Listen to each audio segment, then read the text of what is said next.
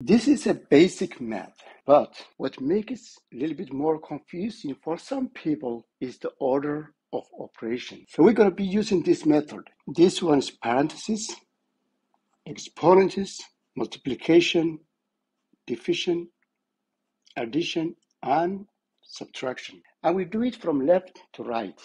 In this case, we have division and multiplication, right? So for division and multiplication, the rule is whichever comes first. So in this case, division comes first. So we're going to apply division in the first step. So 24 divided by 3 is 8, right? Times 2 divided by 4. 2 times 8 is 16 divided by 4. That gives us 4.